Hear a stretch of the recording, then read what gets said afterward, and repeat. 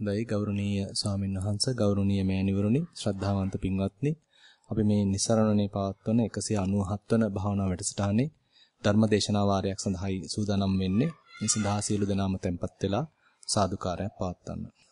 නමෝ තස්ස භගවතෝ අරහතෝ සම්මා සම්බුද්දස්ස නමෝ තස්ස භගවතෝ අරහතෝ සම්මා සම්බුද්දස්ස නමෝ තස්ස භගවතෝ අරහතෝ සම්මා සම්බුද්දස්ස ච ධාතුරෝ අයං භික්ඛු පුරිසෝති.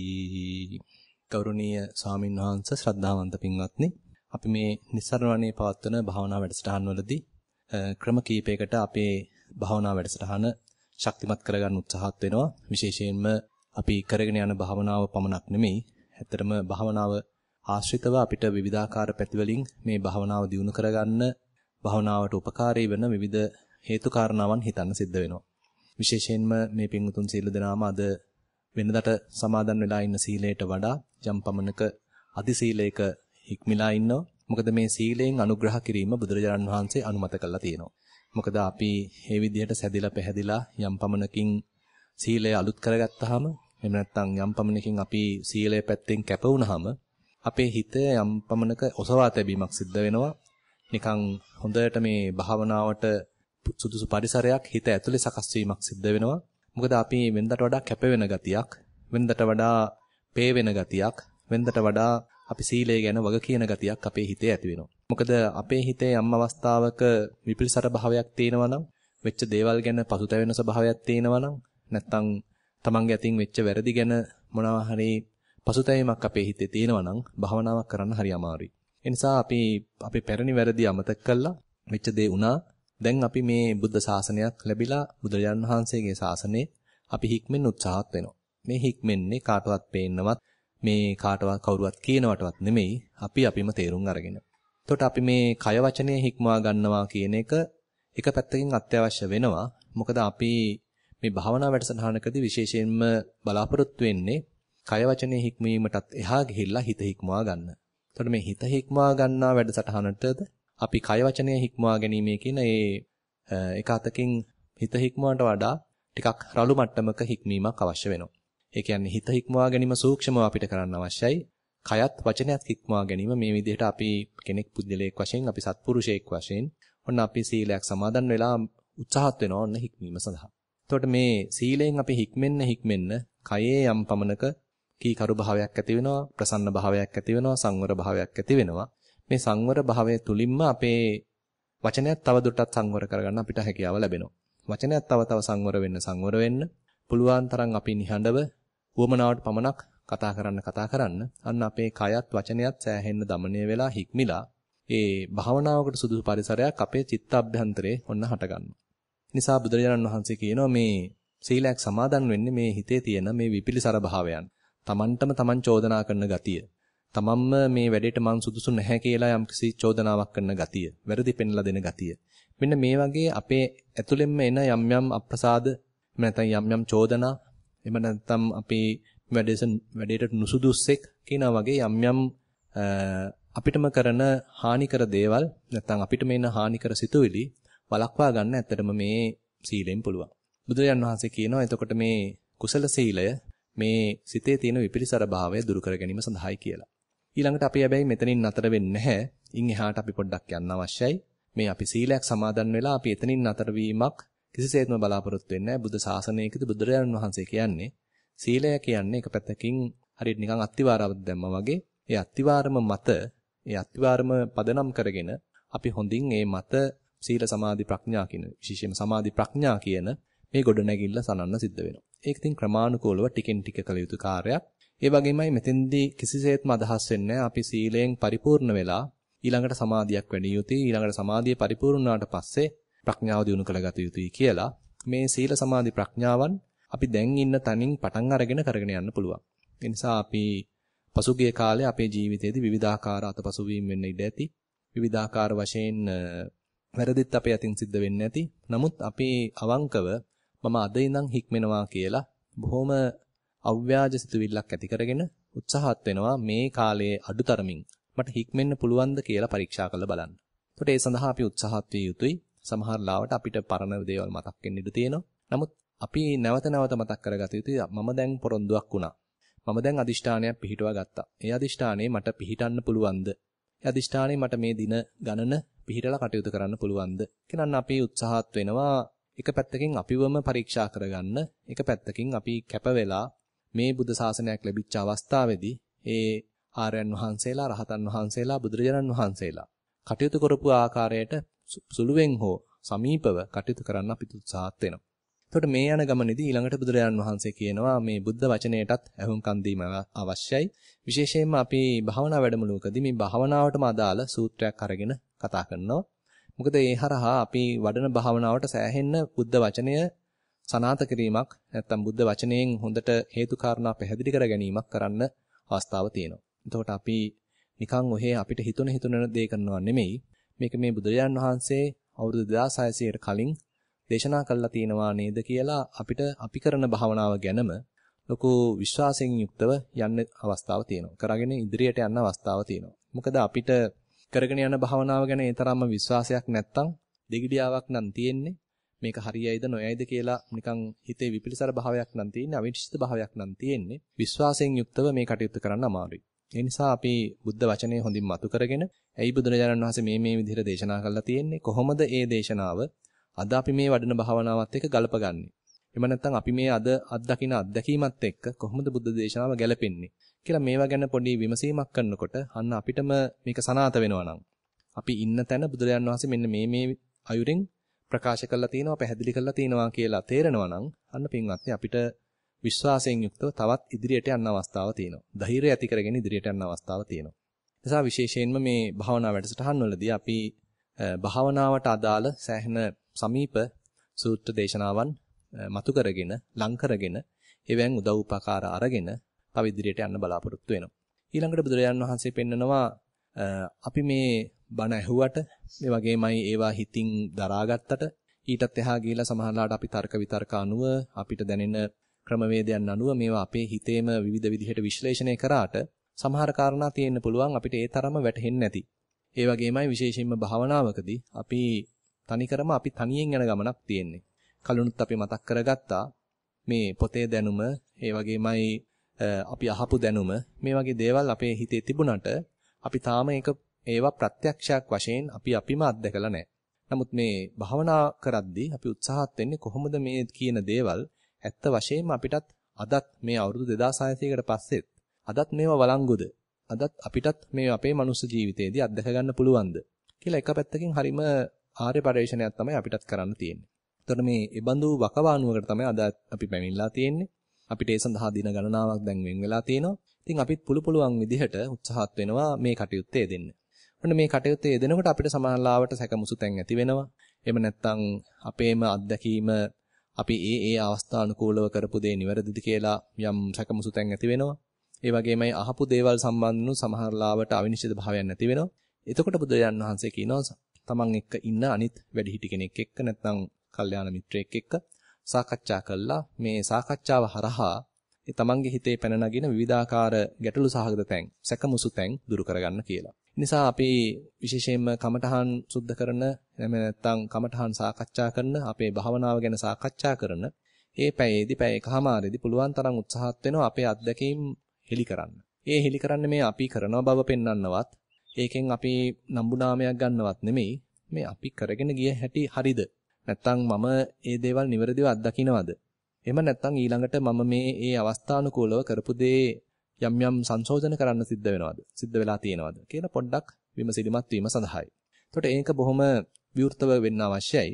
එහෙම නැතුව අපි එකක් අත්දැකලා වෙන දෙයක් කියලා තේරුමක් නැහැ. මොකද අපි මෙතෙන්දී බොහොම අවංකව විවෘතව අපේ අත්දැකීම හෙලිකිරීම හරහා ඔන්න අපිට අවස්ථාවක් තියෙනවා ඉදිරියට යන්න. මොකද අපි අපේ හිතේ රාගසිතක් එනකොට, ද්වේෂසිතක් එනකොට මේවා හැටියට දැකගත්තේ නැත්නම්, දැනගත්තේ නැත්නම් අපේ චරිතානුකූලව මොකද්ද කරන්න ඕනේ කියලා සමහරවිට අපිට විමස ගන්න අමාරුයි. එහෙම නැත්නම් අවස්ථානුකූලව මොන උපක්‍රම පාවිච්චි කළාද මේකෙන් ගැලවෙන්නේ කියලා හිතා ගන්න අමාරුයි. නිසා අපි හුඟක් වෙලාවට මේ භාවනා වැඩසටහන් වලදී අපි තේරුම් ගත යුතුයි අපේ හිතේ කෙලෙස් තියෙනවා. ඒ කෙලෙස් වලට අනුරූපව අපි යම් විදිහට යම් ප්‍රතික්‍රියා දක්වන්නත් ඉඩ තියෙනවා. ඒ වගේමයි අපි ගිහි ජීවිත ගත කරලා ආපු පින්වතුන් විශේෂයෙන්ම ගිහි ජීවිත වලින් ඈත් වුනහම ඒ තමන් කරපු කීප දේවල් සෑහෙන්න ඔලුවට එනවා. ඒ නිසා අපි S2 පියාගත්තාම සමහර වෙලාවට අපේ හිතට එන දේවල් සමහරලාට අපි gedare ඉඳද්දි නාපු දේවල් වෙන්න පුළුවන්. ඒ කියන්නේ gedare ඉඳද්දි ඒ තරම්ම ද්වේෂ සහගත සිතුවිලි, රාග බරිත සිතුවිලි, මෝහ බරිත සිතුවිලි හිතට නෑවිත් ඉඳලා අපි දැන් මේ භාවනාවකට ආවහම සමහරලාට ඒ බඳු විවිධාකාර විෂම සිතුවිලි පවා අපේ හිතට එන්න ඉඩ තියෙනවා. මොකද අපි මේ කරන්නේ අරවැයෙන් සම්පූර්ණයෙන් ඈත් වෙලා දැන් මේ දින ගාන බ්‍රහ්මචර්යයක් ආරක්ෂා කරමින් ටිකක් අර වෙනදට වඩා මේ කාමයන්ගෙන් ඈත් වීමක්. එතකොට මේ කාමයන්ගෙන් ඈත් වෙනකොට මේ කාම සංඥාවන් අපේ හිතේ එක්තරා අන්දමකින් හොල්මන් කරන්න පටන් ගන්නවා. මොකද අපි ගෙවල් දොරවල් වලදී පුළුවන් තරම් සමහරලාට ඇස්කන් ආසාදිය පිනවමින් තමයි කටයුතු කළේ. නමුත් දැන් අපි මේ ඊට වඩා හාත්පසින් වෙනස් වැඩක් තමයි කරන්න බලාපොරොත්තු වෙන්නේ. එතකොට මේ කටයුත්තේ සමහර ලාවට අපි මේ කරපු කීප දේවල් හරහා අපිට මේ කටයුත්තට ඒ තරම්ම අනුග්‍රහයක් ලැබෙන්නේ නැහැ. සහයෝගයක් ලැබෙන්නේ නැහැ. සමහරවිට අපි දන්නේ නැතුව එහෙම නැත්නම් ඒ තරම විමසලිමත් වෙන්නේ නැතුව අපි යම් දේවල් ඇසුරු කරා යම් කටයුතු කළා. ඒ හරහා කෙලෙස් රාශියක් අපේ හිතට එකතු වුණා. ඉතින් අපි භාවනා වැඩසටහනකට සහභාගී වුණාම මේ සීලයක් ආරක්ෂා කරන්න කැප වුණා කියලා අර දේවල් එකපාරට අමතක වෙන්නේ නැහැ.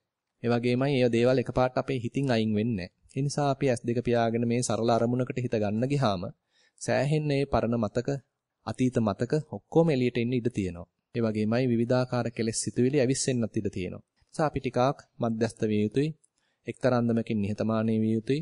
අපේ සිත් සතන් තුළ සෑහෙන්න කෙලෙස් ඉතිරි වෙලා තියෙනවා කියලා අපි පිළිගන්න තරම් එක පැත්තකින් නිහතමානී වෙන්න සිද්ධ වෙනවා. ඒත් අපිට මේ විදිහට නිහතමානීව මේ කටයුත්තට අත තියන්න පුළුවන් නම් ඉතින් කෙලෙස් ඒවි. හැබැයි මං ඒවට මොන අන්දමින්ද ක්‍රියා කරන්නේ කියන කාරණාව සම්බන්ධයෙන් අපි ඉදිරියට ටික සාකච්ඡා කරන්න බලාපොරොත්තු වෙනවා. මොකද මේ කෙලෙස් දුරු කරන මාර්ගයකට තමයි බුදුරජාන් වහන්සේ අපිව පොළඹවන්නේ. මොකද කෙලෙස් දුරු කරන මාර්ගයක් හරහායි බුදුරජාණන් වහන්සේ අපිව මේ සංසාරයෙන් ඈතර කරන්නේ.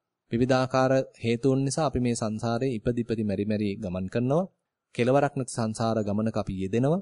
මේ කෙලවරක් නැති සංසාර ගමනට විවිධාකාර හේතු මුල් වෙලා තියෙනවා. එතකොට බුදුරජාණන් වහන්සේ මේ හේතුන් අතරින් ආමන්ත්‍රණය කරන්න පුළුවන් හේතුවක් වශයෙන් එහෙම නැත්නම් ක්ෂය කරන්න පුළුවන් හේතුවක් වශයෙන් දුරු කරන්න පුළුවන් හේතුවක් වශයෙන් පෙන්වන්නේ විශේෂයෙන්ම මේ තණ්හාවත් අවිද්‍යාවත් කියන මේ කරුණු දෙක සම්පූර්ණයෙන්ම දුරු කර දැමීම. ඒතර මේ තණ්හාව අවිද්‍යාව දුරු කරන මාර්ගයට බුදුරජාණන් වහන්සේ විවිධාකාර ක්‍රම ඉදිරිපත් කරලා තියෙනවා. ඒ විවිධාකාර ක්‍රම තමයි ඇත්තටම අපි ධහමෙන් ඉගෙන ගන්නෙ, ඒවා හිතලා බලන්නේ, ඒ වගේමයි ප්‍රායෝගිකව අපි ඒවා යොදාගන්නේ. ඒතර මේ ප්‍රායෝගිකව අපි යොදා ගන්නා ක්‍රම අතර යම් වෙනස්කම් තියෙන්න පුළුවන්, භවනා ක්‍රම අතර යම් වෙනස්කම් තියෙන්න පුළුවන්. නමුත් ඒවා ගැන අපි ගැටුමක් ඇති කර ගැනීම නෙමෙයි අදහස් වෙන්නේ. මෙතෙන්දී අපි තේරුම් ගන්න ඕනේ ඒ වැඩේට ඒ ආයුධය පාවිච්චි කරන්නයි තියෙන්නේ. මේ ලෝකේ විවිධාකාර භෞතික කටයුතු වලදීත් මිනිස්සුયો විවිධාකාර ආයුධ පාවිච්චි කරනවා. ගහක් කපන්න වුණාම පොරවක් පාවිච්චි කරනවා. ඊළඟට ඒක කුට්ටි කරන්න වුණාම ඔන්න කියතක් පාවිච්චි කරනවා. ඒක හොඳට ඉරා ගන්න වුණාම ඔන්න වෙනත් අන්දමේ කියතක් පාවිච්චි කරනවා. ඊළඟට අපි ඒක තව සියුම්ම කපා ගන්න වුණාම අපි හිතමු ඔන්න පිහියක් පාවිච්චි කරනවා. ඊටත් එහා ඊටාම සියුම්ම පාවිච්චි කරන්න ගියාම නැත්නම් සකස් කරගන්න ගියාම ඊටත් සියුම් ආයුධයක් පාවිච්චි කරනවා. ඔය වගේ අපි මේ එකම පද්ධතියක උනත් විවිධාකාර ආයුධ හම්බ වෙනවා. අන්න ඒ වගේමයි බුදුරජාණන් වහන්සේත් මේ හිත හදන වැඩේට নানা ප්‍රකාර ආයුධ නැත්නම් নানা ප්‍රකාර උපක්‍රම පෙන්ලා දීලා තියෙනවා. ඉතින් අපි මේ භාවනා වැඩසටහන් වලදී මේ নানা ප්‍රකාර උපක්‍රම ගැන සෑහෙන්න ඉගෙන ගන්නවා. අපි මේවා අත්හදා බලනවා.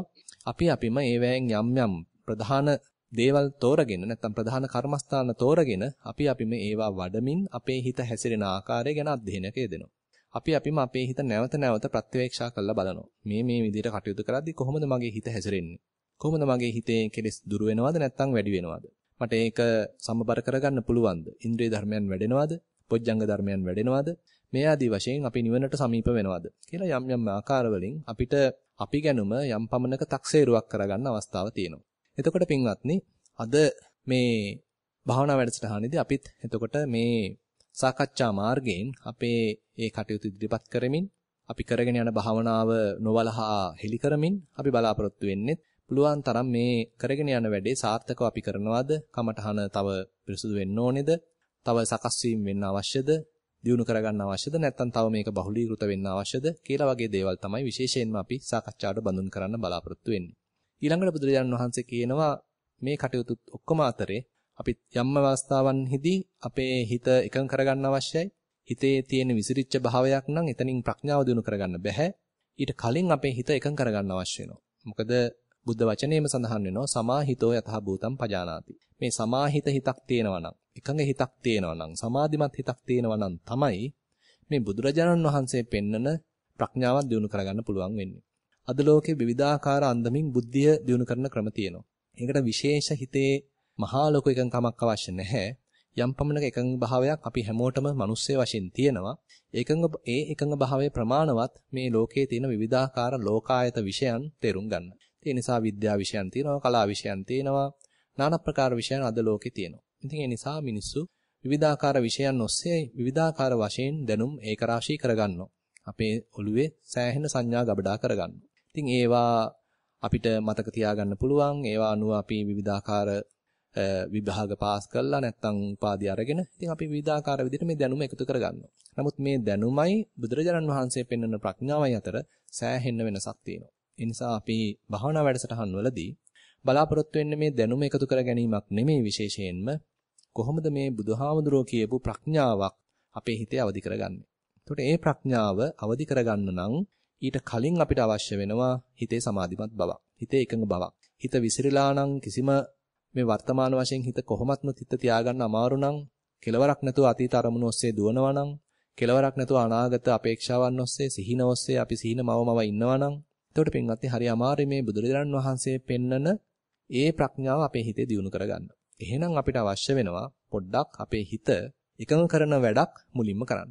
ඒ නිසා අපි උදාහරණයක් වශයෙන් සක්මන් භාවනාවක් වගේ දෙයක් හඳුන්වා දීමේදී අපි මුලින්ම උත්සාහත් වෙන්නේ මේ කොහොමද අතීත අනාගත කියන මේ අන්ත දෙකෙන් අයින් වෙලා කොහොමද මේ වර්තමානයේ හිත ගන්නෙ. මොකද අපි සාමාන්‍යයෙන් අපේ හිත සෑහෙන්න කෙලසිලා තියෙන්නේ, බර වෙලා තියෙන්නේ, සංඥා බහුල වෙලා තියෙන්නේ මේ අතීතයත් අනාගතයත් කියන මේ අන්ත දෙකේ හිත හැසිරීම නිසායි. වර්තමානයේ හුඟක් වෙලාවට අපේ හිත කෙලසෙනවා අඩුවීමක් නෙමෙයි. නමුත් අපේ හිත සාමාන්‍යයෙන් වර්තමානයේ ඉන්නවට වඩා වැඩියෙන් ඉන්නේ එක්ක අතීතය අල්ලගෙන නැත්නම් අනාගතය අල්ලගෙන. විශේෂයෙන්ම වයසට යනවත් එක්කම අතීතය අල්ලගෙන ඉන්න ස්වභාවයක් තියෙනවා. ඒ වගේමයි තරුණ කාලෙදී ළමා කාලෙදී අනාගතය අල්ලගෙන ඉන්න ස්වභාවයක් තියෙනවා. ඒ නිසා අපි මේ කාරණා තේරුම් ගන්නවා නම් ඔන්න අපිට තේරෙනවා මේ හිත අතීතයට දුවන්න ඒකේ තව පෑරෙන ගතියක් තියෙනවා. යම් අතීත සිදුවීම් මතක් කර මේ හිත පාර ගන්නවා. සමහරවිට අපිටම තේරෙනවා මේ දේ නැවත සිතීමෙන් කිසිම ප්‍රයෝජනයක් නැහැ කියලා. නමුත් අභාග්‍යයකට අපි කියන දේ හිත අහන්නේ නැහැ. හිත එයාට කැමති දේවල්ම හිතනවා. ඒතකොට අපි මේ බඳු අකීකරු හිතක් තමයි ටික මෙල්ල කරන්න උත්සාහත් වෙන්නේ.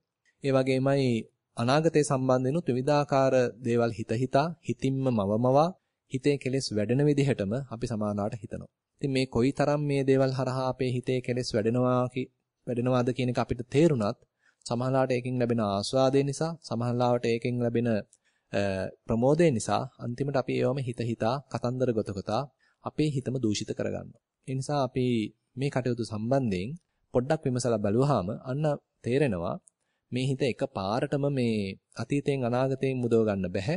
එයා කියපු පමණින් මේ වර්තමානයේ ඉන්නේ නැහැ. ඒ සඳහා යම් ක්‍රමෝපායන් යොදන්න සිද්ධ වෙනවා.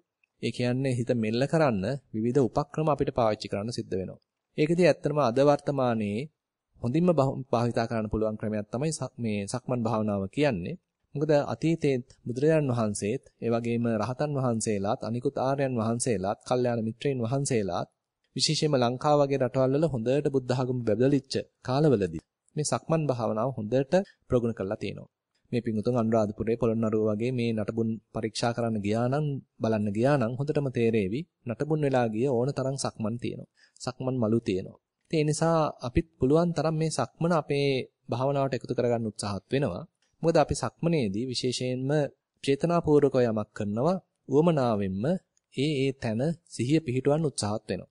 S2 අරගෙන විවිධාකාර දේවල් පේනෙද්දී අපි කොහොමද මේ අපිට උවමනා තැනට යොමු කරන්නේ? මුලදී ටිකක් අමාරුණත් අභියෝගාත්මක වුණත් ටික හැබැයි මේකේ රටාව අල්ලගන්න Tamanට මේකෙම රසයක් මතුවෙන්න පටන් ගන්නවා. කොහොමද අපි මේ හිත වර්තමානයේ පවත්වන්නේ? එක පැත්තකින් Taman ඉන්න නැත්නම් Tamanගේ සතියේ ස්වභාවය නැත්නම් සතියේ ප්‍රමාණය අපිට මැනගන්නත් අවස්ථාවක් තියෙනවා. උදාහරණයක් වශයෙන් කියනවා නම් අපිට සක්මනක පියවර 5ක් දැන් සතියෙන් ඇවිදින්න පුළුවන් නම්. ඒ කියන්නේ හොඳට අවධානයෙන් හිත වෙන අතීත අරමුණු වලට අනාගත අරමුණු වලට යවන්නේ නැතුව හොඳට පියවර 5ක් අපිට සතිමත්ව යන්න පුළුවන් නම් ඔන්න අපිට තේරෙනවා ඔන්න දැන් අදට මම සතියෙන් සතිමත්ත ඔන්න පියවර 5ක් යෑමේ හැකියාවක් දියුණු කරගෙන තියෙනවා. ඊළඟට මටම කරන්න තියෙන්නේ ඊළඟ අවස්ථාවේදී මට පුළුවන් මේ පියවර 5 පියවර 6 කරගන්න. එහෙම නැත්නම් පියවර 6 පියවර 7 කරගන්න. මේ වගේ අපිට බොහොම අපි ඉන්න තැනින් පටන් ගන්න අවශ්‍යයි. ඒ නිසා ආධුනික යෝගාවචරයින් මේ වැඩසටහනට සම්බන්ධ වෙලා ඉන්න පුළුවන්. ඉතින් ඒ අය හිතන්න එපා මේ සමහර ලාවට ඉදිරිපත් වෙන යම් ප්‍රශ්න හරහා නැත්නම් ඉදිරිපත් වෙන ගැටලු හරහා මේ එක පාටම මේ මෙතන ඉන්න අනිත් පිරිස කොහොමද මේ පමණ මට්ටමකට දියුණුුනේ කියලා. ආධුනික මට්ටමේදී හැමෝම අපි ඔතනින් තමයි පටන් ගන්න. විශේෂයෙන්ම අද අධ්‍යාපන ක්‍රම හරහා මේ පරිසරය හරහා සමාජ වාතාවරණය හරහා අපේ හිත සෑහෙන්න සැලෙන ස්වභාවයක්, අවුල් වෙන ගතියක්, සංඥා බහුල වෙන ගතියක්, කෙලෙස් බහුල ගතියක් තමයි තියෙන්නේ. ඒ බඳු කෙලෙස් බහුල සිතක් තමයි අපි විවිධ උපක්‍රම පාවිච්චි කරමින් මෙල්ල කරන්න හදන්නේ. ඉතින් අපි කාටත් එතනින් තමයි පටන් ගන්න සිද්ධ වෙන්නේ. ඉතින් අධෛර්යමත් නොවි අපි බලන්න තියෙන්නේ අද මට පියවර කීයක් නම් අවධානයෙන් උවමනා තැනට හිත යොදමින් එතන සතිමත් වෙමින් යන්න පුළුවන්ද? අපිට තේරෙනවා නම් මට තාම පියවර 5යි යන්න පුළුවන් කියලා.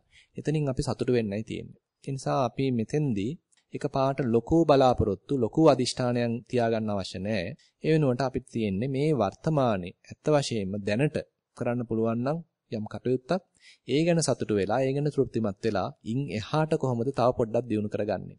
එහෙම අපිට ඊළඟ දවසේ පියවර 10ක් තව එකතු කරන්න පුළුවන් නම් ඊළඟ දවසේ තව පියවර 5ක් එකතු කරගන්න පුළුවන් නම් මේ විදිහට අපි ටික මේ වැඩසටහනේදී පියවර ගන්න වැඩි කරගන්න පුළුවන් නම් සමහර විට මේ වැඩසටහන ඉවරනකොට මුළු සක්මනේම සතියෙන් යන්න පුළුවන් ගතියක්, හැරෙද්දි පවා සතිය නොකඩෙන ගතියක්, අරමුණ වෙනස් වුණත් අඛණ්ඩ සතියක් පවත්වන්න පුළුවන් ගතියක් අපේ හිතේ ඇති වේවි. නිසා අපි මේ වගේ බොහොම ප්‍රායෝගික ඉලක්ක තමයි තියාගන්න අවශ්‍ය වෙන්නේ. ඒ කියන්නේ අපිට නොපෙනෙන ප්‍රාර්ථනාවක් නෙමෙයි මෙතන අවශ්‍ය වෙන්නේ. ප්‍රායෝගික වශයෙන් අපි කොහොමද මේ සතිය කියන ගුණධම අපේ හිතේ දියුණු කරගන්නේ? Tamanටම ඒක තේරුම් ගන්න පුළුවන්. Tamanට මේකේ තක්සේරුවක් ඇති කරගන්න පුළුවන්. ප්‍රමාණයක් ඇති කරගන්න පුළුවන්. අද මට මෙන්න මෙච්චර පියවර ගානක් සතිමත්ව ඇවිදින්න පුළුවන්.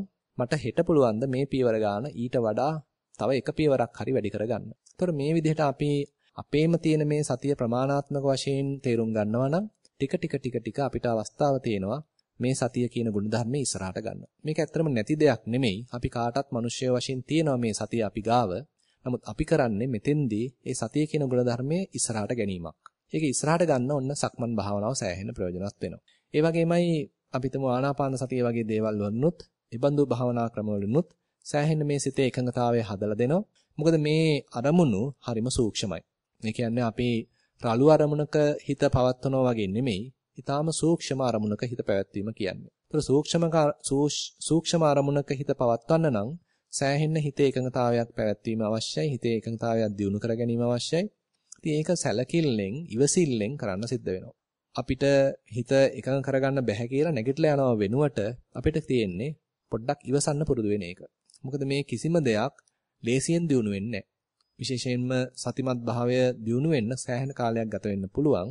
මොකද අපි හරිම අසතිමත්ව තමයි අපේ ජීවිත ගත කරන්නේ. අතීත අරමුණු ඔස්සේ අපේ හිත දුවන්නේ ඉඩ හැරලා, අනාගත අරමුණු ඔස්සේ අපේ හිත දුවන්නේ ඉඩ හැරලා, අපි කටයුතු කරන අවස්ථාවක් පාසා මේ හිතේ අසතිය තමයි දියුණු වෙන්නේ. අපි ඒ ගැන දන්නේ නැතුව ඔහේ හිතට කැමැති විදිහට හැසිරෙන්න ඉඩ දීම හරහා අසතියෙන් තමයි අපි කටයුතු කරලා තියෙන්නේ. ඉතින් ඒ බඳු අසතිමත්ව ගත කරපු ජීවිතයක් තමයි දැන් මේ සතිමත්ව ගත කිරීම සඳහා අපි බලාපොරොත්තු වෙන්නේ. නිසා සමහරවිට මුලදී අධෛර්ය කරන තරමට මේක අමාරු වෙන්න පුළුවන්.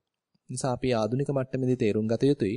මෙතනින් අපි කාටත් පටන් ගන්න තියෙනවා. හැබැයි මම මේක අතහරින්නේ නැහැ. මේ බුද්ධ ශාසනයක් ලැබිච්ච අවස්ථාවේදී, මේ ධහමක් ශ්‍රවණය කරන්න ලැබිච්ච අවස්ථාවේදී, ඒ වගේම මේ නුවණක් තියෙන උතුම් මිනිස් ආත්මභාවයක් ලැබිච්ච අවස්ථාවේදී මේක මම අතහරින්නේ නැතුව කොහොම හරි මේ බඳු ගුණධර්මයන් මම ඉදිරියට ගන්නවා කියන චේතනාවෙන්, අදිෂ්ඨාණයෙන් අපි මේ කටයුත්ත කරන්න අවශ්‍යයි. නිසා විශේෂයෙන්ම ආධුනික පින්වතුන් මේ කටයුත්ත සඳහා පෙළ ගැසෙන්න, මේ කටයුත්ත සඳහා හිතේ අදිෂ්ඨානයක් ඇති කරගන්න, විශේෂයෙන්ම මේ භාවනා වැඩසටහන අවසන් වෙනකොට මම අද මේ එනකොට තිබිච්ච සතිමත් භාවයට වඩා සුළුවෙන් හෝ මේ සතිය කියන ගුණ ධර්මයේ ඉදිරියට ගන්නවා. සුළුවෙන් හෝ මේ හිතේ එකඟතාවය තව වර්ධනය කරගන්නවා. සුළුවෙන් හෝ මේ හිතේ ප්‍රඥාවක් දියුණු කරගන්නවා. කියන මේ අදිෂ්ඨානය දියුණු ඇති කරගන්නවා නම් බොහොම ප්‍රායෝගිකව මේ දින කීපය අපිට ගත කරන්න පුළුවන්. එතකොට ආනාපාන සතිය වගේ කමඨහනකදීත් බුදුරජාණන් වහන්සේ පෙන්නනවා එතකොට සතෝ වාස සති සතෝ පස්ස සති.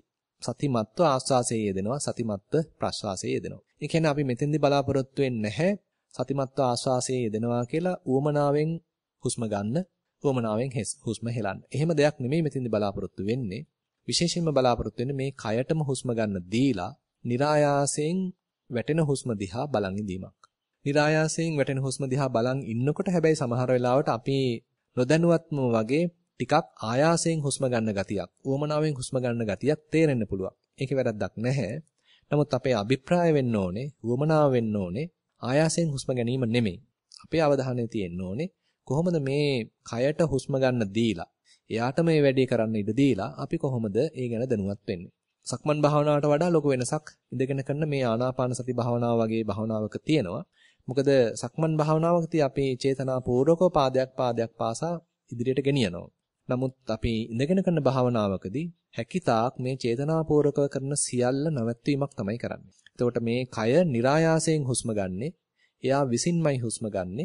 ඉතින් ඒ කයට හුස්ම ගන්න ඉඩ දීලයි අපි ඒ ගැන දැනුවත් වෙන්නේ. ඒ නිසා අපි නාසිකාග්‍රයේ හිත පවත්වමින් හුස්ම වැටෙනකොට නැත්නම් ආශ්වාසයක් සිද්ධ වෙනකොට ඒ ආශ්වාසය ගැන දැනුවත් වෙනවා. ප්‍රශ්වාසයක් සිද්ධ වෙනකොට ඒ ප්‍රශ්වාසය ගැන දැනුවත් වෙනවා. එතකොට මේ ආශ්වාසයක් සිද්ධ වෙද්දී මේ ආශ්වාසයට ආවෙනික යම් ලක්ෂණ තියෙනවා.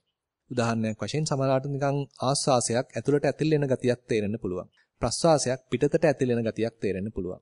එහෙම නැත්නම් ආශ්වාසයක් සිසිල්ව දැනෙන්න පුළුවන්. ප්‍රශ්වාසයක් උණුසුම්ව දැනෙන්න පුළුවන්. මේ වගේ යම් අංග ලක්ෂණ හරහා යම් සුළු වෙනස්කම් හරහා අපිට තේරුම් ගන්න පුළුවන් මෙන්න මේ වෙලාවේදී නම් සිද්ධ වෙන්නේ ආශ්වාසයක්. මේ වෙලාවේදී සිද්ධ වෙන්නේ ප්‍රශ්වාසයක්. ඇත්තටම පින්වත්නි මේ දේ මේ විදිහට දැනගන්න නම් අපිට ටිකක් අපේ ගෙවල් දොරවල් අමතක කරන්න අවශ්‍යයි. අපි කර හිටපු රාජකාරී කටයුතු අමතක කරන්න අවශ්‍යයි.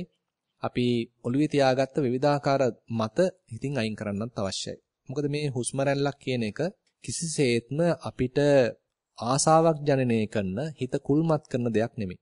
හුස්ම රැල්ලක් කියන එක හරිම ඒකාකාරී දෙයක්. විශේෂයෙන්ම මේ උදාසීන අරමුණක්. ඒ නිසා මේ බඳු උදාසීන අරමුණක මේ ඒකාකාරී අරමුණක සිහිය පැවැත්වීම, සිත පැවැත්වීම, අවධානයෙන් ඒ කටයුත්ත බලාගෙන ඉඳීම කියන එක පැත්තකින් හරිම කම්මැලි දනන ස්වභාවයක් තියෙනවා. ඒ කියන්නේ මේක නුපුරුදු කෙනෙක් භාවනාවට වාඩි වුණාම දන්නේම නැතුව හුස්ම රැලි කීපයක් බලනකොට නිින්ද යනවා.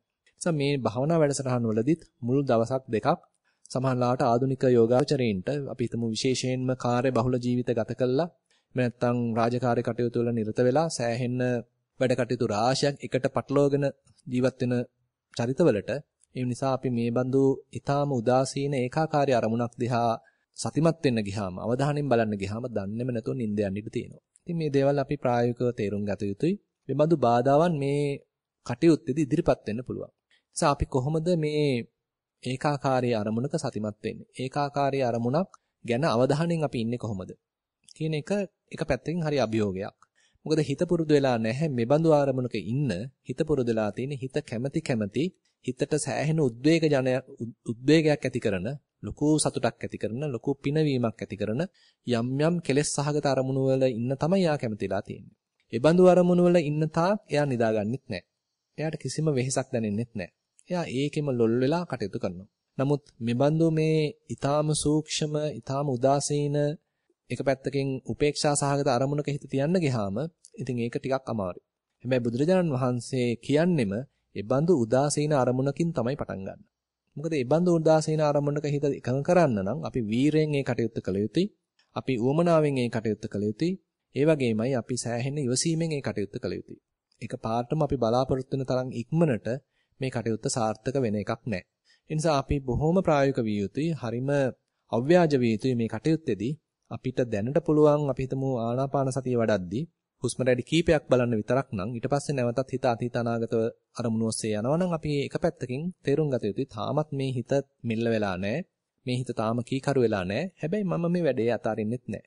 මේ දැන් දවස් ගාණක් ඉදිරියට තියෙනවා. මම කොහොම හරි මේ හිත මෙල්ල කරනවා. කොහොම හරි මේ කියන අරමුණේ මේ සූක්ෂම අරමුණේ මේ හිත එකඟ කරන්න, ඒකෝදි භාවයකටපත් කරන්න, ඒකාග්‍ර කරන්න, සමාධිමත් කරන්න මම උත්සාහත් වෙනවා.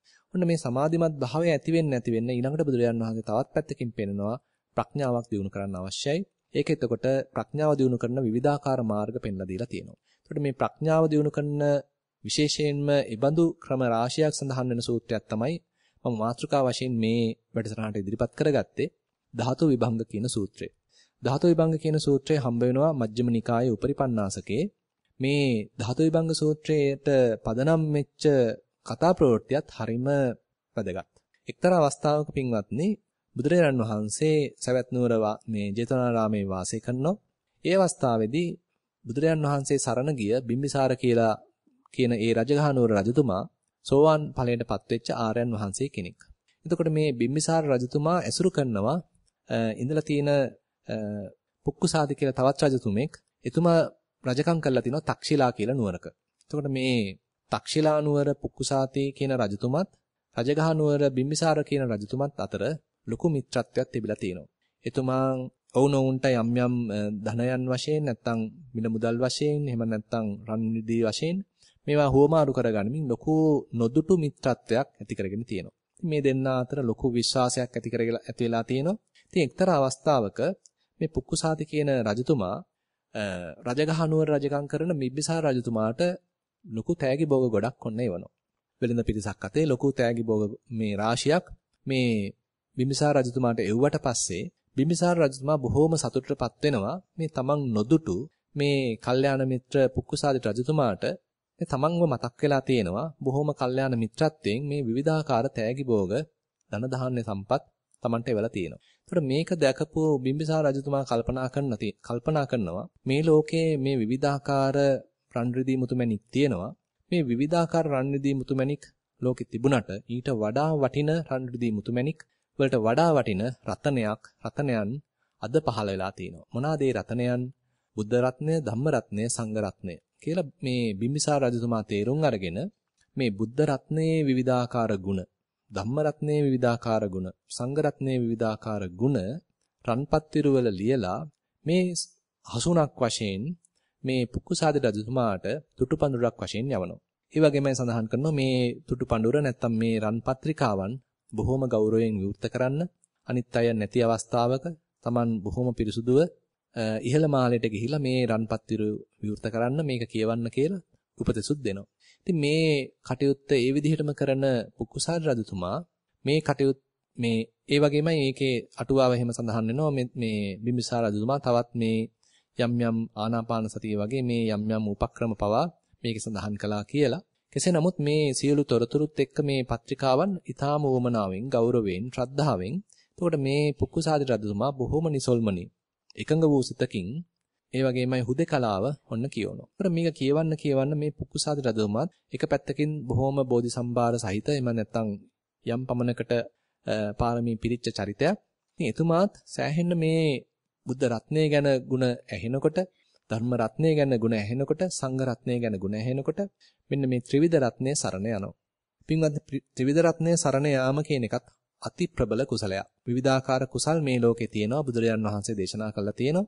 හැබැයි ඒ විවිධාකාර ආමිෂ කුසලයන්ටත් වඩා බුදුරජාන් වහන්සේම ශ්‍රී මුඛයෙන් දේශනා කරනවා යම්ස කෙනෙක් අවබෝධයෙන් බුද්ධං සරණං ගච්ඡාමි කියලා බුදුන් සරණ යනවනම් අවබෝධයෙන්ම ධම්මං සරණං ගච්ඡාමි කියලා ධම්ම සරණ යනවනම් අවබෝධයෙන්ම සංඝං සරණං ගච්ඡාමි කියලා සංඝුන් සරණ යනවනම් ඒක හිතා ගන්න බැරි තරම් කුසලයක්. ඒ නිසා බුදුරජාන් වහන්සේම මේ ශ්‍රී මුඛයෙන් දේශනා කරපු ඒ தত্ত্বය ඔන්න දැන් මේ පුක්කුසාති රජතුමා ඇති කර ගන්නවා. මේ මොකද තාම බුද්ධ රත්නය දැකලා දහම් දෙඟුරට හදාarලා සංඝ රත්නය දැකලා නැහැ. නමුත් අන්න විශ්වාස කරනවා තමන්ගේ අර අතිජාත මිත්‍රයව ඔන්න මිත්‍රේ කරහා, කල්යාණ මිත්‍රේ කරහා ඔන්න පුක්කුසාති රජතුමා දහමට එළඹෙනවා.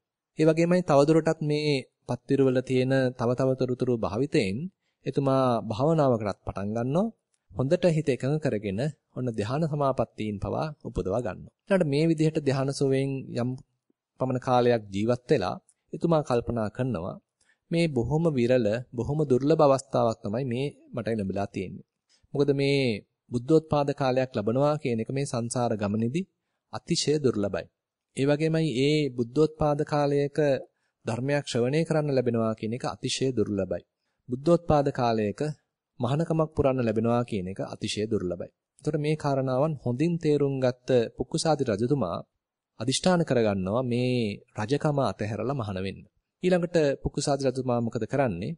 ඒ කඩවීදියෙන් මේ සිවුරු පිරිකර ගෙන්නගෙන එතුමාම පැවිදි වෙනවා. පැවිදි වෙලා වෙස්වලාගෙන වගේ අනිත් අයට නොදැනෙන්න ඔන්න බුදුරජාණන් වහන්සේ හමුවීම පිණිස සවැත් නුවර දිසාවට පාගමනින් එනවා. දැන් පින්වත්නි බුදුරජාණන් වහන්සේත් සවැත් නුවර ජේතවනාරාමේ ඉඳලා මේ පුක්කුසාති රජතුමා තමන් වෙනුවෙන් පැවිදි වෙලා එන බව දකිනවා. ඒ දැකලා බුදුරජාණන් වහන්සේත් මේ මෙතුමාට පිහිට වෙනු පිණිස පෙරගමන් එනවා. පෙරගමන් වඩිනවා. එතරම් එකාත්කෙන් හරිම තාත්වික දර්ශනයක් එතන අපිට මවා ගන්න පුළුවන්. දැන් පුක්කුසාති රජතුමා මේ සවැත් නුවරට තාම කවදාවත් ඇවිල්ලා නැහැ. දැන් මේ සවැත් නුවරට එන අතරමඟදී ඇත්තටම රෑබෝ වෙලා එතුමා තීරණය කරනවා දැන් මේ ජේතවනාරාමයට යන්න කාලේ නෙමෙයි. නිසා මම මේ ළඟ තියෙන කුඹල්හලක ලැබුම් ගන්නවා කියලා එතන ඉන්න කුඹල් කාරුවට ආමන්ත්‍රණය කළා යාගෙන් අවසර අරගෙන ඔන්න ඒ කුඹල්හලේ ලැබුම් ගන්නවා. දැන් එතකොට මේ කුඹල්හල අයිතිකාරයත් ඒ කුඹල් කරුවත් එතකොට මේ අලුතෙන් පැමිණි මේ ශ්‍රමණයන් වහන්සේට එතකොට ඒ සඳහා අවස්ථාව දෙනවා. ඒ තමන්ගේ කුඹල්හල ලැබුම් ගැනීම සඳහා සකස් කරලා දෙනවා. ඊළඟට මෙතන මෙතුමා වැඩ ඉන්න අවස්ථාවේදී බුදුරජාණන් වහන්සේත් එම ස්ථානයටම වඩිනවා. එම ස්ථානෙටම වැඩලා බුදුරජාණන් වහන්සේ අර කුඹල් කරුවගෙන් අහනවා මේ තමන් වහන්සේටත් මෙම ස්ථානයේ මේ කුඹල්හලේ අද රාත්‍රිය පමණක් ගත කරන්න පුළුවන්ද කියලා. ඊළඟට මේ කුඹල් කරුවා කියනවා මේ මට නම් ප්‍රශ්නයක් නැහැ. හැබැයි මේ වෙනකොටත් මේ කුඹල්හලේ ශ්‍රමණයන් වහන්සේ කෙනෙක් වැඩ ඉන්නවා. එතුමාගේ අමනාපයක් නැත්තම් එතුමා අවශ්‍යයක් නැහැ කියලා පිළිගන්නවා නම් ඔබ වහන්සේත් ඇතුළට යන්න. මට බරක් නැහැ. කියලා මේ කුඹල් කරුවා තමන්ගේ අවසරය දෙනවා. හැබැයි ඉල්ලීමක් කරනවා අර දැනට වැඩ ඉන්න ස්වාමින් වහන්සේගෙන්, ඒ භික්ෂුන් වහන්සේගෙන් අවසර අරගෙන එයා කැමති නම් විතරක් ඉන්න කියලා. බුදුරජාණන් වහන්සේත් බොහෝම නිහතමානීව දැන් මේ කුඹල්හලේ ඉන්න පුක්කුසාති කියන මේ ශ්‍රමණයන් වහන්සේ වෙත ඔන්න එළඹෙනවා. එළඹිලා අහනවා මේ මමත් මෙතන අසුන් ගත්තර නැත්නම් මෙතන අද ලැබුම් ගත්තර කමක් නැද්ද? අද රාත්‍රියේ ගත කළාට කමක් නැද්ද? ඔබ වහන්සේට මේකෙන් හානියක් නැත්නම් පාඩුවක් එහෙම නැත්නම් අවහිරයක් වෙන්නේ නැද්ද? එතන හිටපු ඒ පුක්කුසාති ශ්‍රමණයන් වහන්සේත් එතකොට කියනවා මේ මට ප්‍රශ්නයක් නැහැ. මෙතන ඉඩක් තියෙනවා. ඔබ වහන්සේත් ඇවිල්ලා මේ එතන පහසුවෙන් ඉන්න. දැන් එතකොට බුදුරජාන් වහන්සේත් මේ පුක්කුසාති කියන මේ ශ්‍රමණ ස්වාමින් වහන්සේත් එතකොට මේ අවස්ථාවේ එකම තැන දැන් වැඩ ඉන්නවා. මේ අවස්ථාවේදී බුදුරජාන් වහන්සේ මොකක්වත් කියන්නේ බලනවා මේ මොන විදිහටද මේ පුක්කුසාති කියන මේ ස්වාමින් වහන්සේ කටයුතු කරන්නේ. එතුමා මොකද කරන්නේ? මුකුත්ම කතා කරන්නේ නැහැ. දැන් මේ ළඟකදී උපදවාගත් ධ්‍යාන බොහොම ප්‍රියශීලී, හිතේ සෑහෙන්න සතුටක් ජනනය කරනවා, ප්‍රීතියක් ජනනය කරනවා. ඒ නිසාම ඒ ධ්‍යාන සුවයෙන් කල්ගත කරනවා. බුදුරජාන් වහන්සේත් සෑහෙන කාලයක් තිස්සේ එතකොට මේ පුක්කුසාති ශ්‍රමණයන් වහන්සේ යම් තාක් කාලයක් ඒ ධ්‍යාන සුවයෙන් ඉන්නවද? ඒ තාක් කාලයක්ම බුදුරජාන් වහන්සේත් සමවත් සුවයෙන් කල්ගත කරනවා.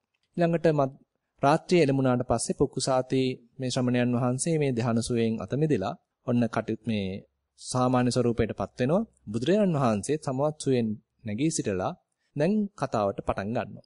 ඊළඟ බුදුරජාණන් වහන්සේ අහනවා මේ පුක්කුසාති කියන මේ ශ්‍රමණයන් වහන්සේගේ මේ ඉඳුරන් බොහොම ප්‍රසන්නයි. ඒ වගේම යහපත් ඉරියව් තියෙනවා.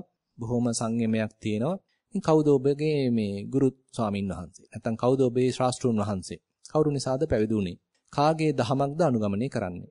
ඔන්න මේ ප්‍රශ්න ටික අහුවාම පුක්කුසාති කියන මේ ශ්‍රමණයන් වහන්සේ උත්තර දෙනවා මම පැවිදි වුණේ මේ ශාක්‍ය කුලයෙන් පැවිදි වෙච්ච ඒ ගෞතම කියන බුදුරජාන් වහන්සේ වෙනුවෙන්. එතුමාගේ දහම තමයි මම ගරු කරන්නේ. එතුමා තමයි මම සරණ ගියේ. ඊළඟට අහනවා බුදුරජාන් වහන්සේ එතුමා දැන් කොහෙද වැඩ ඉන්නේ? ඊට පස්සේ කියනවා වැඩ ඉන්නේ මේ සවැත් නුවර ජේතවනාරාමේ. ඊට පස්සේ බුදුරජාන් වහන්සේ අහනවා මේ මීට කලින් හම්බෙලා තියෙනවද? එහෙම නැත්නම් හම්බුනොත් අඳුර ගන්නත් පුළුවන්ද? ඊට පස්සේ මේ පුක්කුසාති මේ ශ්‍රමණයන් වහන්සේ කියනවා මම මීට කලින් හම්බෙලත් නැහැ. හම්බුනොත් හම්බෙලා නැති නිසාම මට හම්බුණත් හඳුන ගන්නත් බෑ. දැන් පින්වත් එක පැත්තකින් හරිම සුහද සාකච්ඡාවක්. හැබැයි මේකේ ලොකු ගැඹුරකුත් තියෙනවා. බුදුරජාණන් වහන්සේ එකපාරටම තමන් වහන්සේ දැන සිටියත් මේ තමන් වහන්සේ වෙනුවෙන් පැවිදි වෙච්ච කෙනෙක් කියලා මේ තමන් ශාස්ත්‍රෝන් වහන්සේය කියලා කියන්නවත් ඉදිරිපත් වෙන්නේ නැහැ.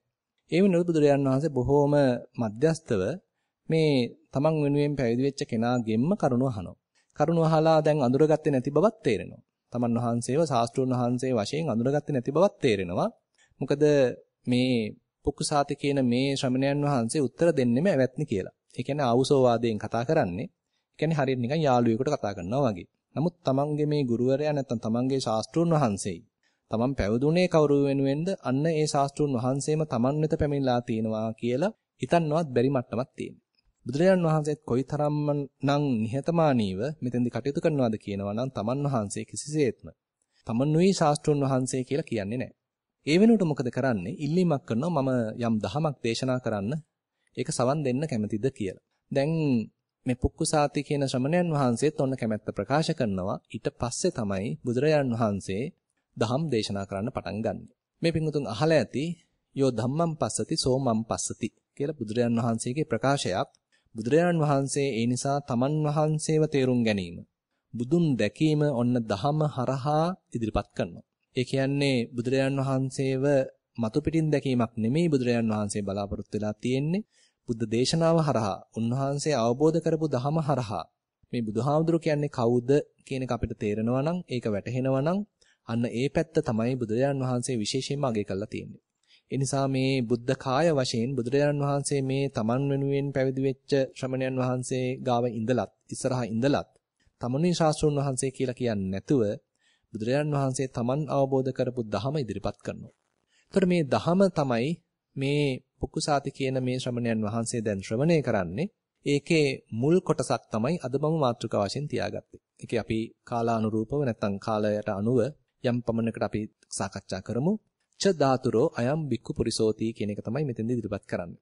මෙතෙන්ට එක පැත්තකින් අපි එළඹෙන්න කලින් මේ බුද්ධ චරිතයේ තියෙන මේ වගේ හරිම අපූර්ව අවස්ථාවන් තියෙනවා. බුදුරජාන් වහන්සේ හරිම නිහතමානීව කටයුතු කරපු ස්වභාවයක්. මෙව නැත්තම් තමන් මේ බුදු කෙනෙක් කියලා ප්‍රකාශ කරන්න පවා මැලි වෙලා මේ විශේෂයෙන්ම දහම ඉස්සරහට අරගෙන කටයුතු කරපු අවස්ථාවන් විශේෂයෙන්ම තියෙනවා. උන්වහන්සේ සතු ඒ උත්තරීතර මානුෂික ගුණාංගයන් හෙළිවෙන විදිහට කටයුතු කරපු අවස්ථාවන් සෑහෙන්න තියෙනවා. අනවශ්‍ය විදිහට බුදුරජාන් වහන්සේව දෙවියෙක් බ්‍රහ්මයෙක් කරනවා වෙනුවට අපි මේ උන්වහන්සේ සතු උත්තරීතර මානුෂික ගුණ ධර්මයන් හඳුනා ගන්නවා නම් අපි උන්වහන්සේට සමීප වෙන ගතියක් අදටත් අපිට ඇති කරගන්න පුළුවන්. උදාහරණයක් වශයෙන් තවත් කියනවා නම් ඔය සේක සූත්‍රය. සේක සූත්‍රයේදී ඒකත් මජ්ක්‍ධිම නිකායමයි හම්බ වෙන්නේ. ඒකෙදිත් බුදුරජාණන් වහන්සේ මේ ශාක්‍ය ජනපදයේ නැත්තම් කිඹුල්වත් නුවර තමන් වහන්සේ උපත ලද ස්ථානයේ ආසන ශාලාවක් පිළිගනිමින් කටයුතු කරනවා. මේ ශාක්‍ය රජදරුවෝ ආසන ශාලාවක් හදලා ඒක බුද්ධ ප්‍රමුඛ මහා සංඝරත්නයේ විශේෂ පූජා කරනවා. මුලින්ම පරිහරණය කරන්න කියලා ආරාධනා කරලා පූජා කරනවා. ඒ අවස්ථාවේදී පින්වත්නි බුදුරජාණන් වහන්සේ මේ ශාක්‍ය රජදරුවන්ට ධර්මයේ දේශනා කරමින් ඉන්නවා. ඉඳලා බුදුරජාණන් වහන්සේ ආනන්ද ස්වාමීන් වහන්සේට කියනවා මේ තමන් වහන්සේගේ පිටේ යම් කැක්කුමක් වේදනාවක් තියෙනවා. ඒ නිසා තමන් වහන්සේට යම් පමණක විවේකයක් අවශ්‍යයි. ඒ නිසා තමන් වහන්සේ එතනම විවේක ගන්නවා, සැතපෙනවා. ඒ නිසා ආනන්ද ස්වාමීන් වහන්සේට සීක ප්‍රතිපදාව මේ ශාක්‍යයන්ට දේශනා කරන්න කියලා ආරාධනා කරනවා. බුදුරජාණන් වහන්සේ තමන් වහන්සේගේ දෙපට සිවුර නමලා එතනම සැතපෙනවා සිංහසෙයියාවෙන්. මේ ශාක්‍ය රජදරුවනුත් තමන්ගේ මේ සියලුම මේ සංඝ පිරිසත් ඉදිරියේ. බුදුරජාණන් වහන්සේ බොහොම අව්‍යාජව මේ කටයුත්තේ යෙදෙනවා. අපිට තේරුම් ගන්න තියෙන බුදුරජාණන් වහන්සේගේ මේ චරිතය දිහා යම් යම් ආකාරයෙන් හිතලා බලනකොට තේරුම් ගන්නකොට බුදුරජාණන් වහන්සේ කොයිතරම්නම් තමන් මේ උතුම් මිනිස්සෙක් වශයෙන්, උත්තරීතර මිනිස්සෙක් වශයෙන් උන්වහන්සේ සතු ඒ අසහාය මිනිස්කම හෙළි කළා තියෙනවද? කොයිතරම්නම් අපිට ඒත් එක්ක සම්බන්ධ වෙන්න පුළුවන්ද? කොයිතරම්නම් අපිට එක පැත්තකින් සමාන රූපී ගතියක්, එහෙම නැත්නම් මේ මනුස්ස ජීවිතයට තියෙන ඒ යම් යම් එක පැත්තකින් මේ මනුස්ස කයට තියෙන යම් යම් අඩුපාඩු නිසා උන්වහන්සේත් පෙළුණ ගතියක් මේ හැම දෙයක්ම එකතකින් අපිට හෙළි කරගන්න පුළුවන්. ඒ වගේම අපිට උන්වහන්සේට සමීප වෙන්නත් අවස්ථාව තියෙනවා මේ වගේ කාරණාවන් හෙළි කරගන්නකොට. ඒ වගේම තවත් සූත්‍රවලදී බුදුරජාණන් වහන්සේ විශේෂයෙන්ම සඳහන් කරනවා මේ තමන් වහන්සේ ගැන මේ නිවැරදි ශ්‍රද්ධාවක් ඇති කර ගැනීම තුලින් තමන් වහන්සේ ශාස්ත්‍රෝන් වහන්සේ බවත් අපි මේ උන්වහන්සේ සරණ ගිය ශ්‍රාවකයන් බවත් අපි තේරුම් ගන්නවා නම් ඒකම අපිට ලොකු පිටුවහලක් වෙනවා. ඒ නිසා අපි අද ඉන්නේ කොතනද? බුදුරජාණන් වහන්සේ හිටියේ කොතනද? උන්වහන්සේව තැබිය යුත්තේ කොතනද කියන එක අපි තේරුම් ගත යුතුයි. උන්වහන්සේ ශාස්ත්‍රෝන් වහන්සේ බවත් අපි උන්වහන්සේ සරණ ගිය ශ්‍රාවකයන් බවත් අපි තේරුම් ගත යුතුයි. ඒ නිසා අපි කිසිසේත්ම අපේ දැනුම උන්වහන්සේට සම කරන්න සුදුසු නැහැ. ඒ වගේමයි උන්වහන්සේ සර්වඥතා ඥාණයෙන් බලලා දැකලා දේශනා කරපු දහමක් අපි කිසිසේත්ම ලඝු කොට අපේ දැනුමින් මේ ලෞකික ඥාන වලින් තක්සේරු කරන්න යන්න සුදුසු නැහැ. අපිට දැන් නොවැටහෙන්න පුළුවන්. නමුත් අපි මේ උන්වහන්සේ ප්‍රත්‍යක්ෂ කරපු දහම අපේ ශක්ති පමණින් ටික ටික ප්‍රත්‍යක්ෂයක් බවට පත් කර ගැනීම සඳහා උත්සාහත් යුත්තේ. නිසා අපි භාවනාවකට වාඩි වෙනකොට බුදුරජාන් වහන්සේ කියපු පමණට අපිට නොතේරෙනව වෙන්න පුළුවන්. නොවැටහෙනවා වෙන්න පුළුවන්. නමුත් අපි උත්සාහත් යුත්තේ ටිකෙන් ටික මුලින් ශ්‍රද්ධාවෙන් මේ ගමන පටන් ගන්නයි. ඒ නිසා අපි භාවනාවක් කරද්දී මුලින් අපි සමහරවිට අසමර්ථ වෙන්න පුළුවන්. මුලින් අපේ සාර්ථකත්වයන් නොපෙනෙන තරමටම අපි අසමර්ථ වෙන්න පුළුවන්. නමුත් අපේ විශ්වාසය තියාගැනීම අවශ්‍යයි. ශ්‍රද්ධාව තියාගැනීම අවශ්‍යයි. බුදුරජාන් වහන්සේ මේ දේවල් ප්‍රකාශ කරලා තියෙන්නේ නැත්නම් මේ විවිධාකාර උපක්‍රම පෙන්ලා දීලා තියෙන්නේ බුදු නුවණකින් දැකලා දැනගෙනයි කියන එක අපි තේරුම් ගත යුතුයි. ඒ නිසා අපි ඒ විශ්වාසයෙන් යනවා නම් ඒ ශ්‍රද්ධාව අපේ හිතේ පවත්ව ගන්නවා නම් අපිට තාම මේ දේවල් නොතේරුණාට, තාම මේ දේවල් ප්‍රත්‍යක්ෂයක් වශයෙන් නොවැටහුණාට අපි ඒවා අතහරින්න නැතුව බුදුරජාන් වහන්සේ ගැන විශ්වාසය තියාගෙන ශ්‍රද්ධාවෙන් මේ ගමන යන්න පුළුවන්. ඒකට මෙහෙම ශ්‍රද්ධාවෙන් යනවා නම් බුදුරජාන් වහන්සේ කියනවා සත්තා භගවා ශාවකෝ හමස්මි ජානාති භගවා න අහං ජානාමීති. මේ පාඨය සඳහන් වෙනවා කීටාගිරි සූත්‍රයේදී. අපි මේ ශ්‍රද්ධාවන්ත ශ්‍රාවකෙක් හිතන ආකාරය බුදුරජාණන් වහන්සේම පෙන්ලා දීලා තියෙනවා. සත්තා භගවා ශාවකෝ හමස්මි. ඒ ශාස්ත්‍රුන් වහන්සේ භාගතුන් වහන්සේයි. මම ඇවිල්ලා ශ්‍රාවකෙක් පමණයි. ජානාති භගවා න අහං ජානාමීති. නැත්නම් නාහං ජානාමීති. ඇත්ත සැටියෙන් දන්නේ බුදුරජාණන් වහන්සේයි, මම තාම දන්නේ නැහැ. ඒ නිසා අපි මේ දන්නේ නැතුව මේ පටන් ගන්නෙ. හැබැයි අපි ටික ටික දැන ගන්නා පාරක තමයි යන්නේ. ඒ නිසා බුදුරජාණන් වහන්සේ පාර පෙන්ලා තියෙනවා. ඒ පාරේ ටික ටික යනකොට ඒ බුදුරජාණන් වහන්සේ පෙන්නපු යම් මඟ සලකුණු අපිටත් ප්‍රත්‍යක්ෂයක් වශයෙන් ස්පර්ශ කරගන්න හම්බ වේවි. ඉතින් අපි ඉවසීමෙන් යන්න ඕනේ. ඒ නිසා දවසකින් දෙකකින් මේ දේවල් ඔක්කොම සිද්ධ වුණේ නැහැ කියලා අපි මේක ප්‍රතික්ෂේප කරන එක නෙමෙයි කරන්න තියෙන්නේ. බොහෝම ඉවසීමෙන් ටික මේ ධහම ප්‍රගුණ කරන එකයි. අපි ධහමක් මතු පිටින් අතගෑවා කියලා අපිට මේකේ ගැඹුරක් තේරෙන්නේ නැහැ. ටික අපි මේකේ ගැඹුරට ටිකින් ටික බහින්න තමයි බුදුරජාන් වහන්සේගේ ධහමේ තියෙන ගැඹුර තේරෙන්නේ. ඒ ගැඹුර තේරුම් ගන්න අපේ හිතේ විවිධාකාර සංඥා ගොඩක් ඇති කර ගැනීමම නෙමෙයි වැදගත්. මෙතෙන්දී ඊටාම සරල මනසකින්, එකඟ වෙච්ච මනසකින්, ඒකාග්‍ර වෙච්ච මනසකින් අන්න මේ බුදුරජාන් වහන්සේ කියන විදිහට වර්තමාන වශයෙන් මේ පැන නගින්නා වූ විවිධාකාර අරමුණු හොඳින් නිරීක්ෂණය කරමින් ප්‍රඥාවක් දියුණු කර ගැනීම හරහායි යන්න බුදුරජාන් වහන්සේ පෙන්වන මේ නිවැරදි ප්‍රඥාවක්, බුදුරජාන් වහන්සේ කතා කරන භාවනාමය ඥානයක් අපේ හිතේ දියුණු කරගන්න අවස්ථාව තියෙනවා. එතකොට මේ ධාතු විභංග සූත්‍රයේදී විශේෂයෙන්ම විවිධ පැතිවලින් මේ සූත්‍රය දේශනා වෙනවා. විශේෂයෙන්ම ධාතු මනසිකාර භාවනාව ගැන මෙතෙන්දී කතා කරලා තියෙනවා. ඒ වගේමයි වේදනානුපස්සනාව වගේ කොටස් මේකෙදී කතා කරලා තියෙනවා. ඉන් එහා ගිහිල්ලා මේ හිත වැඩ කරන ආකාරය සම්බන්ධයෙන් සෑහෙන කතා කරලා තියෙනවා. ඒ වගේමයි බුදුරජාන් වහන්සේ මේ අපේ සාමාන්‍ය මේ දහමකට පිළිපන්න එහෙම නැත්නම් මේ දහමේ හැසිරෙන එහෙම නැත්නම් සීක මට්ටමටපත් වෙච්ච යම් අවදිවලදී මොන විදිහටද මේ හිත හැසිරෙන්නේ, ඒ අවස්ථානුකූලව තව දියුණු කරගන්නේ කොහොමද, තව ඉදිරියට යන්නේ කොහොමද කියන කාරණාවන් සෑහෙන ගැඹුරින් සාකච්ඡා කරලා තියෙනවා. ඉතින් අපි කෙටියෙන් ධාතු පැත්තට එළඹෙනවා නම් ච ධාතුරෝ අයම් බික්ඛු පුරිසෝති කියන මේ ප්‍රකාශයේදී බුදුරජාන් වහන්සේ මතු කළ දෙන්නේ දැන් අපි ගැහණු පිරිමි වශයෙන් විවිධාකාර නම්ගම් කියාගෙන අපි මේ ඉදිරිපත් වෙලා හිටියට බුදුරජාන් වහන්සේ කියන්නේ මේ පුරුෂයෙක් නැත්නම් ස්ත්‍රියක්, මේ මිනිස්සෙක් කියලා කියන්නේ ධාතු 6ක්. ඒතර අපි මේ ධාතුන් මොනවාද, ධාතු ලක්ෂණ මොනවාද, මේ බුදුරජාන් වහන්සේ පෙන්වන මාර්ගය මොකද්ද, මේ කටයුතු සම්බන්ධයෙන් තව ටිකක් ඉදිරියට මේ වැඩසටහනේදී ටිකින් ටික ගැඹුරට යන්න බලාපොරොත්තු වෙනවා.